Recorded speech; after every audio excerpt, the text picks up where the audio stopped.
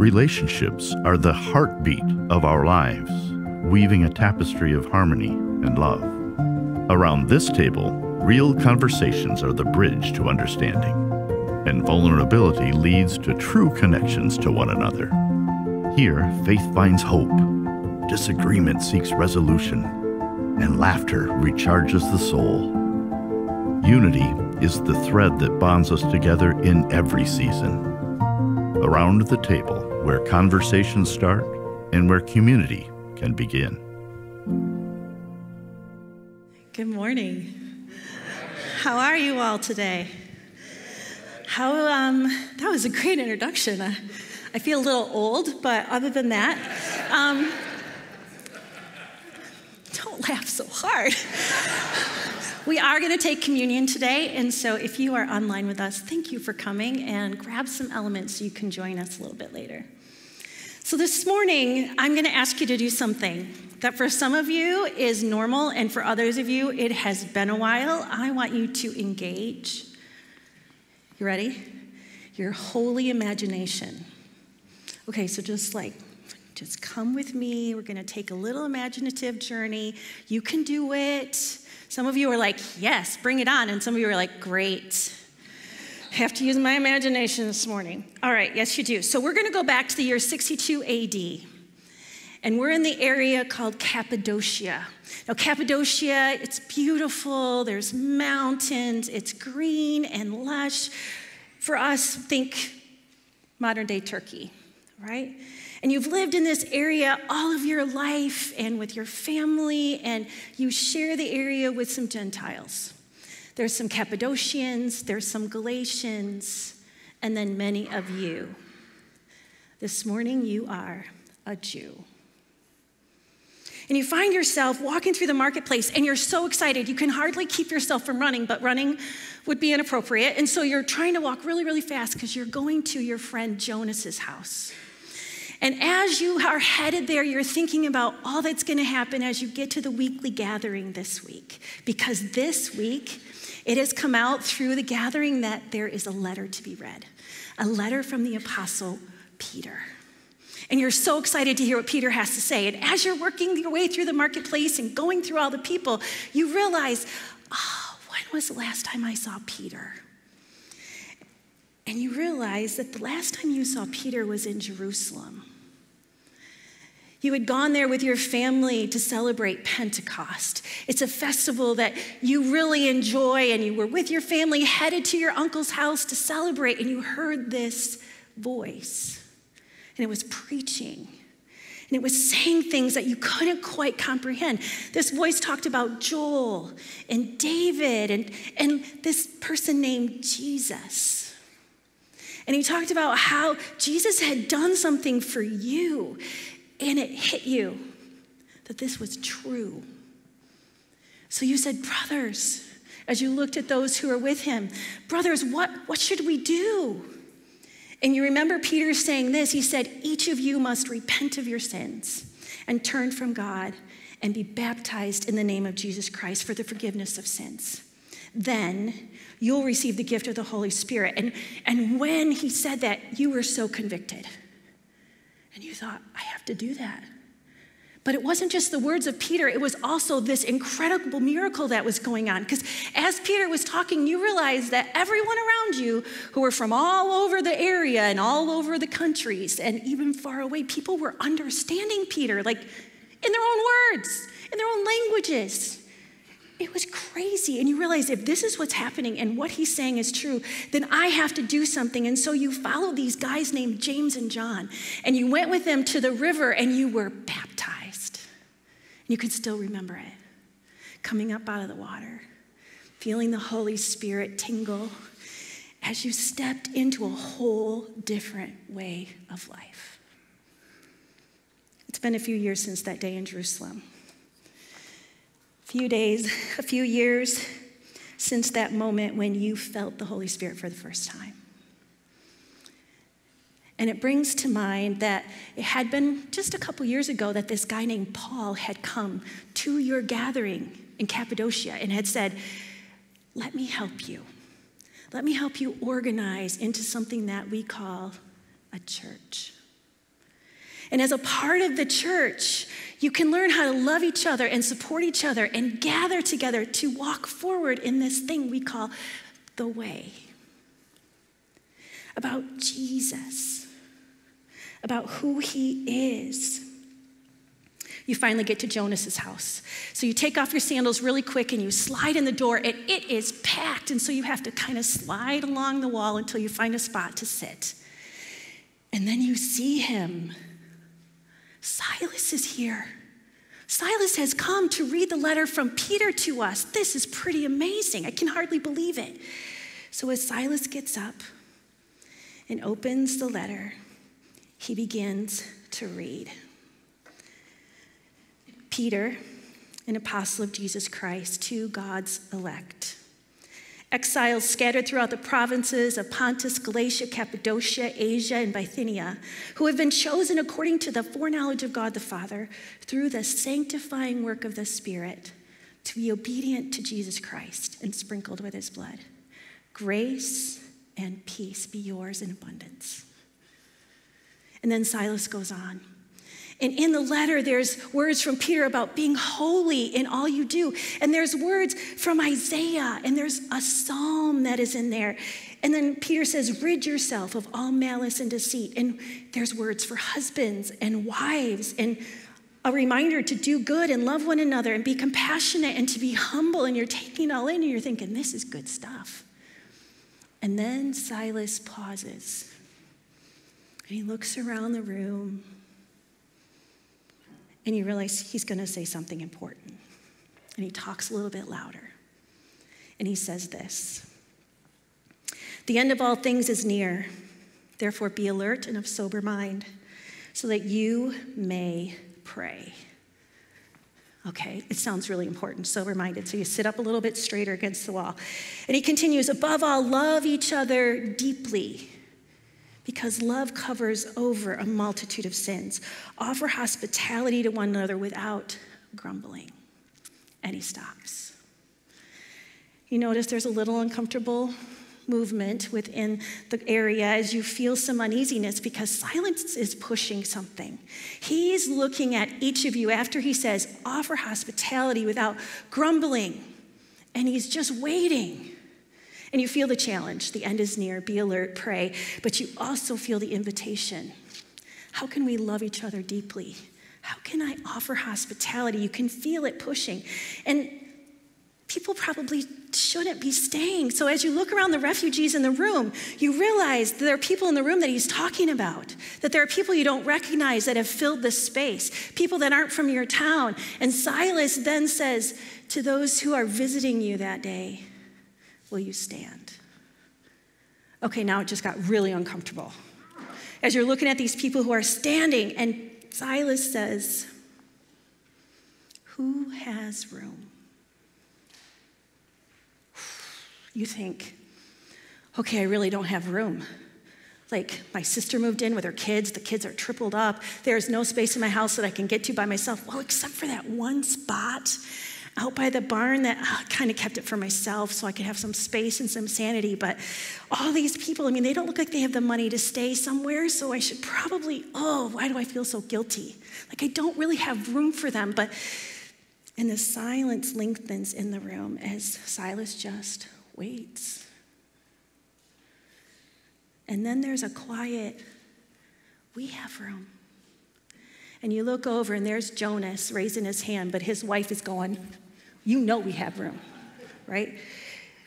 It's about time, right? And a small smile comes onto Silas's face, and soon others start to raise their hand.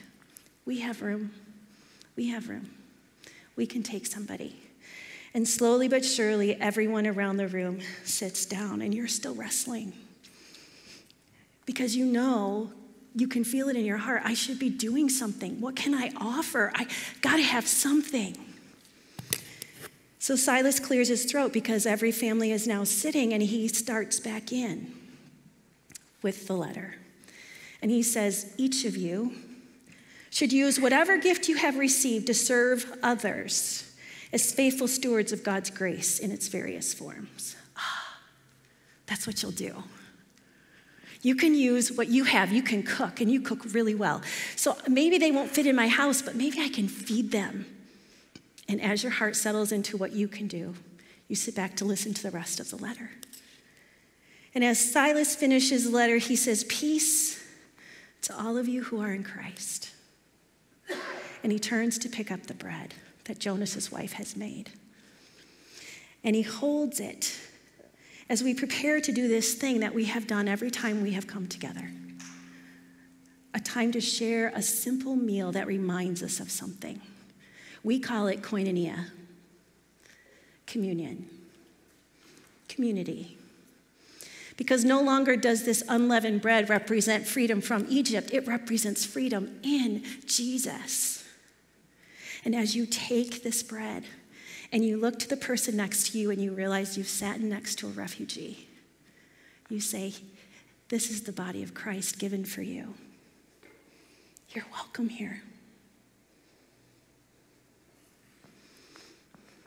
That's 1 Peter, in my own way. But as I thought about these verses for this morning, I thought, how do we even get our minds around what it was like in that first century?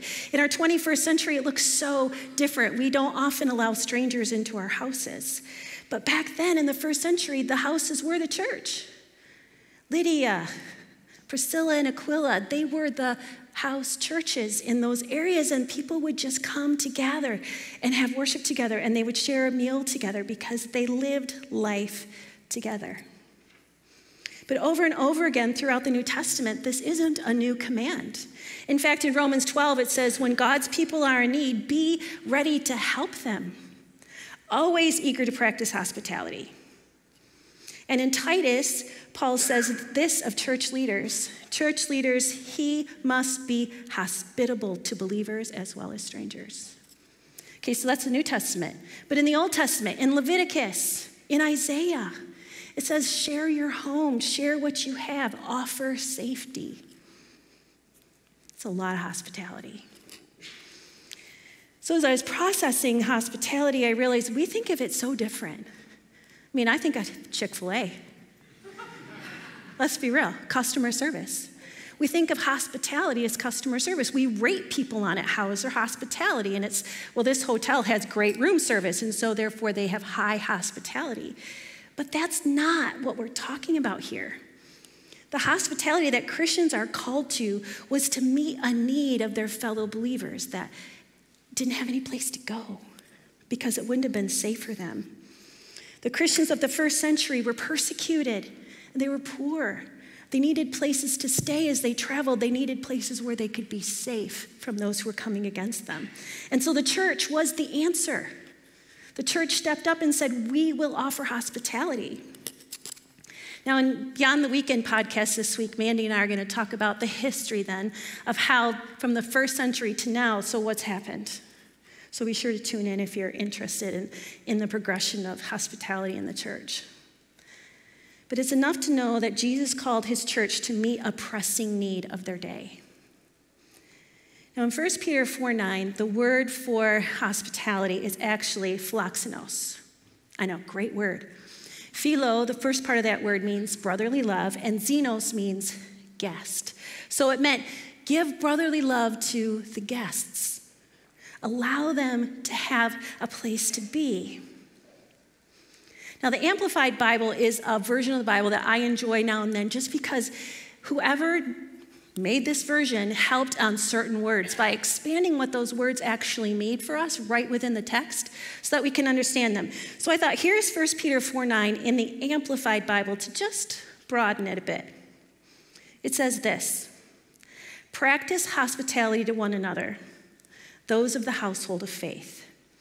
Be hospitable, be a lover of strangers, with brotherly affection for the unknown guests, the foreigners, the poor, all the others who come your way who are of Christ's body. And in each instance, do it ungrudgingly, cordially and graciously without complaining, but as representing him. That's a tall order. And we're going to call it biblical hospitality because it's different than just having people over for dinner, which is really nice. But this is an act of the heart to put action toward others, caring for people who believe and even people who don't, caring for all who come across our path. Biblical hospitality is both love and action given to meet the need of someone else. Okay, take that in. Biblical hospitality is both love and action given to meet a need of someone else. So as we take 1 Peter into our current world, I thought, okay, if the church at that point was called to meet a need, then what is the church today called to meet? What can we be doing in our current world to meet a need that maybe, in my opinion, only the church can answer? Where do we need to show love in action? So let me take you back a little bit. So back in August, we hosted the Global Leadership Summit, which is an incredible leadership element that we offer online at the other campus. And one of the speakers, and I can't remember which one, but I wrote down the statistics. It says this: 52% of Americans report feeling lonely. 47% report that their relationships aren't meaningful. 61% of younger people in the United States say they are chronically lonely. 51% of mothers of young children report feeling lonely. Those are big numbers. And I know there's a lot of factors behind these statistics, right? There's some fear, there's some hurt, there's some other elements, but the problem all boils down to the same thing: loneliness. So I dove in a little bit, and I found that the Surgeon General, our current Surgeon General, which, I mean, how many of us actually know his name, right? This is what he said. He said, "Our epidemic of loneliness and isolation has been an underappreciated public health crisis that has harmed individual and societal health." Whoa. And to be clear, he goes on to say, and you can feel lonely even if you have a lot of people around you, because loneliness is about the quality of your connections. Now, some of you in this room, you have quality connections, and so loneliness isn't an element that you deal with, but I would bet that there are those of you here who do. Loneliness, social isolation, a lack of feeling like we belong can affect us physically, mentally, spiritually. And it's an epidemic, which is a scary word. And you know, it's not just for people who don't know Jesus. Anybody can feel lonely. We've created community and connection, right? We are created for it. We want it for you. We just shared our names. We just shook hands. We want you to feel like you're a part of a community. The church was called to do that. And I think in our current age, the church needs to step up and answer this epidemic, because we know what it takes to not feel lonely. We are built for it. It's called biblical hospitality. So when we come around a table, we extend an invitation. We want to be a welcoming community. We want people to know that they have an opportunity. Because if you think about it, what is our world wanting to take away from so many? Through technology, through all the other elements, even working from home sometimes can make us feel isolated. And so we crave connection and value. We want to be seen. But yet so often our work in our world perpetuates something different. We just want to know we're worthy, and to recognize that we're actually here. We want relationships that mean something. Not just, hey, how you doing? But someone who sees us. And when we look at the early church, hospitality had nothing to do with whether you were an extrovert. I know, who knew? Or someone who just loved to get to know a lot of people. Community, hospitality meant doing life together at a level of every day. It was interwoven into all that they did. All of their personal lives and their work lives and everything were interconnected so that they did life together. It's pretty amazing. But today, if we're honest, we have a public persona and a private persona. The one we let people see and the one only our family sees. if we allow them to. To go back to the Surgeon General, he says this: our relationships are a source of healing and well-being hiding in plain sight. It's one that can help us live healthier, more fulfilled, and more productive lives. I mean, it's like he's quoting 1 Peter. This is a biblical truth that when we do life together, the answer being relationships, right? It matters. And I think as a church, we can offer this. We can get this done well if we're willing. My older brother was texting me a couple weeks ago. He lives up in a small town with his wife, and it was, I don't even remember, a Friday night, and he's texting me. He's bored. So, of course, he wants to talk. Your big brother, what are you gonna do? And he basically said, I'm just really lonely. So being his little sister who works in the church, I said, have you tried the church? He said this: I've tried 3 churches, and the people don't wanna meet anybody new. It's a small town, so he gets that it's kind of cliquey, but this is what he also said. He said, the churches around here are so focused on kids that adults aren't necessarily welcome. Oh. Guess which area of the church I oversee? Adult ministry. I don't want anyone to come to Cornerstone and feel like there isn't a place for them to connect. But as I think about my brother, I realize that maybe you're here this morning and you feel like him. Kind of lonely, wishing you had someone to just do life with. Thank you for coming. Thank you for stepping in our building. Thanks for being here. It is so hard to take that courageous step to go somewhere where you might not know anyone and you might not feel seen by anyone, and yet you're willing to come. And I hope this morning you can discover that we are a safe place to connect. We took a survey a few weeks ago, trying to learn more about who you are. In it, we asked this question: how many of you are de-churched? Meaning you used to go to church, but then the church hurt you, or the church didn't seem friendly anymore, and so therefore you stepped away and you're just trying to come back. That was 11%. So with our attendance, that's 200 people that said, I was hurt by the church, but I am willing to take a little step back in just to try the water, to see if this church will be different. And I think that's amazing. And I pray that we are a church that can be welcoming beyond a name. But to do that, guys, I think we have a little way to go. I don't think we're there yet. I think we've taken some cool steps. So I want to just share with you that I think that if we are going to be a church that truly offers biblical hospitality, that we have to figure out how to be truly authentic. And by that I mean vulnerable with each other, and that can be so hard. It sounds simple, just share yourself. But a lot of us have that personal and private life, and we don't like to share our private life. That feels too vulnerable, and so we separate them, and then we aren't authentic. I think there's a lot of reasons behind that. I think there's some fear and shame that we are afraid other people might know. There's probably some hurts from someone that we actually were friends with before. I mean, vulnerability, accountability, authenticity, they're uncomfortable. But yet, those of us who know we belong should step from that comfort and confidence to help others. And when we do, it's amazing the community that forms. But if we never seek community, then we face the opposite: isolation and loneliness.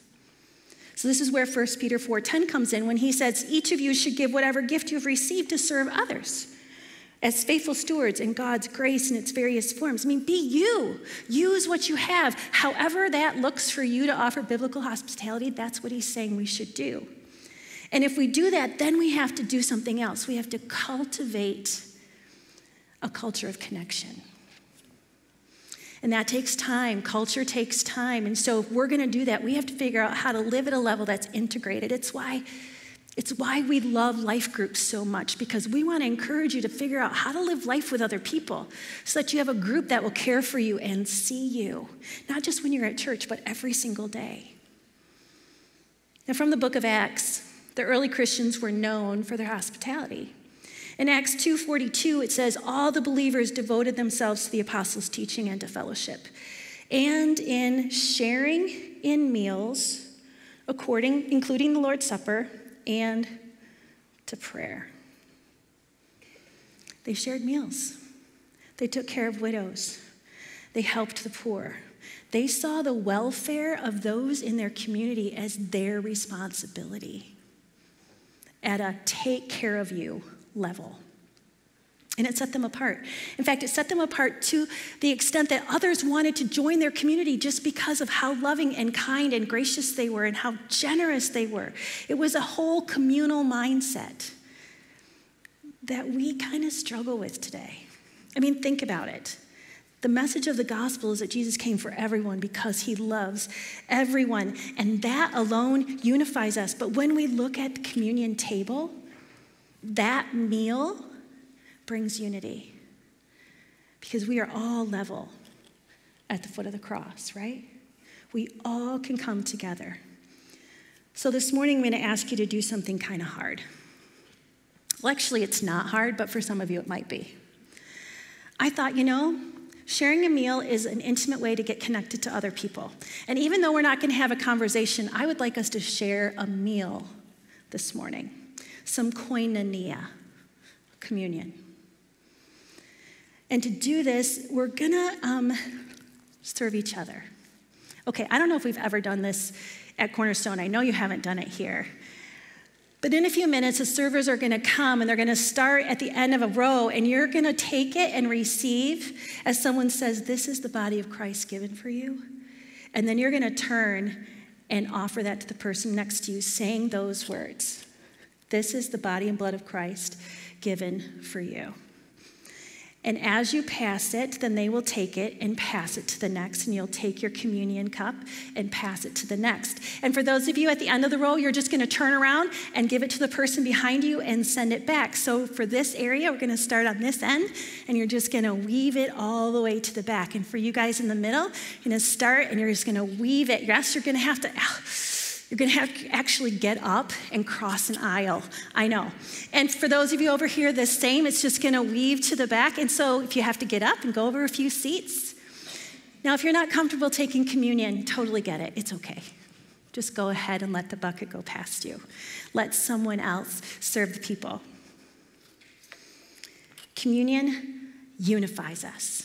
And so this morning, as you actually literally share a meal that represents what Jesus has done, say those words to the person next to you.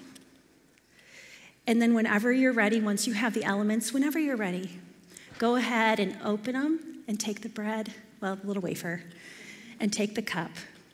And go ahead, you're going to watch something that will help lead you through. And if you are gluten-free, all you need to do is raise your hand and we will bring it to you. Alrighty, so let me pray, and we're going to dive in. Heavenly Father, as we share a meal this morning, as we serve each other through a culture of connection, help us to truly see the person next to us. In your name, amen.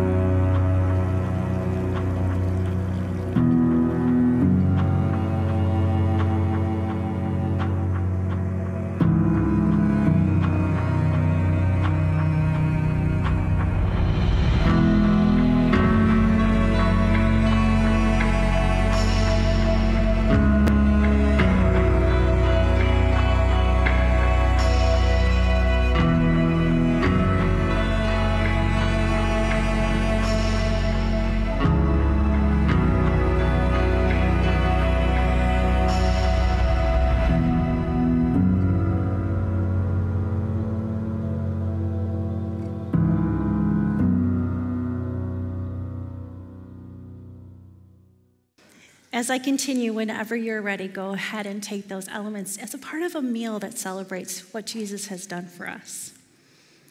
I'm going to close with just one last thing. In order to truly practice biblical hospitality, we have to be safe. We need this place to be safe. In another study, a question was asked, or a statement was made, and it's this: churches should be a safe place for hurting people. And honestly, lonely people are often hurting. And of those who were surveyed, those who were churched people, 59% of churched people think that's true, and that should be true. But what's interesting is 45% of people who don't attend church want that to be true. So can that be true of us? Can we be a safe place? On the discipleship team, we ask that question all the time. What if the church is the safest place for anyone to be? What if coming in here on a Sunday morning, any night during the week when other things are going on, anytime people came, this was the safest place to think, safest place physically, a safe place to be fed, safe from lies and the culture that's around us to set us apart? What if it's a place that says, ask your questions? It's okay. You're loved, and we see you. What if it's a place that offered counseling for those who definitely needed help? What if it's a place that offers food and support and actually changes the narrative of someone who has been hurt by the church to someone who can see what the church really can be? What if it's a place where every child is loved and every teenager is seen? It's possible, but it's up to us to practice it. And it's hard and it's uncomfortable. It's sharing across the aisle. It's offering a meal to someone you may not even know, but you're sitting right next to this morning. Back in September, I attended a retreat, and at it, I was working on this message. And so I thought, okay, ladies, most of them are from the church. What would you say is hospitality in the church? And one lady said this. She says, it's an attitude of generosity. Think about that. Open-handed, willing to share, a communal mindset, generously offering, because I gotta tell you, when someone is out here and we bring them in here, it doesn't lessen the table in any way. It actually multiplies the table when we add to it. And I think sometimes we're afraid, but if I welcome them in, then my group has to expand. Yes, it does. And isn't that amazing? That's the multiplication. So church, what if we were willing to do that? To own this command, to love each other deeply in such a way that it covers a multitude of sins, and then to offer hospitality without grumbling, so that we can truly be a place of authenticity and connection and safety for those in our world who need it. Now, as I close, I want to say that the First Church doesn't have to be the only ones who live that way. And so this morning, realizing that some of you this morning came with loneliness, you came with the feeling of isolation, and you feel no one has seen you in a while. I've asked some prayer servants to come and just be available, because this morning I want you to feel seen. And so I encourage you, I know it's hard, but I encourage you, if you are in need of prayer this morning, we want to be a community of koinonia and communion. So I encourage you to come and pray with them. Be seen. Let them bring you to Jesus with them. Because we want to be a place that truly does this one another thing. Loving one another, we've been talking about it for a few weeks now. How you doing? Are you loving well? As Alex spoke last week, are you allowing judgment to leave your brain? Are you allowing yourself to see others as Jesus sees them? So this morning, please come if you need prayer. As we close with this song, I encourage you to process if that's you. So as the band comes, as the prayer servants come, I will close us in prayer. Heavenly Father, may we be a church that sees individual people, that's willing to step into a life and allow it to become a part of ours, that's willing to be uncomfortable in order to be vulnerable and authentic, that's willing to create a culture of connection over time to truly dive into someone else's life and allow them into our own. And Lord, may we do it through your love, which unifies us. Lord, we thank you for the communion table. May it never lose its importance in our lives. That to share a meal that represents you is what unifies us. And Lord, may we be safe. Safe to love, safe to do your work. And may those who come feel you here. In your name, amen.